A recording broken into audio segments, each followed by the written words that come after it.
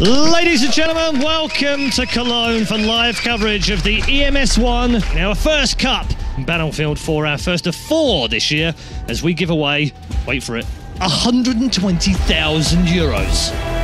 Blashor, though, single-handedly shutting that down, picking up 2 big kills. Me looking for the third one, he gets it! He has more kills than quite a few people at Ninjas combined. They knew they were so far ahead and they threw it away. And that's going to be 2, potentially 3 kills for Ducky-chan. Oh my god. UMAP are collapsing across the board right now. MYM are all over them. They're not giving them a chance to get back into this. 2 Fnatic players go down. This is a big hold here for Pyro. If they can hold on to this A flag, the lead is going to continue. 7 tickets before Fnatic are going to lose to Pyrogen. Fnatic, they need to make a play. They need to do it now. It looks like the play's going to be over and the A side kills go down. That's going to be it. MYM are holding on. How do they keep doing this?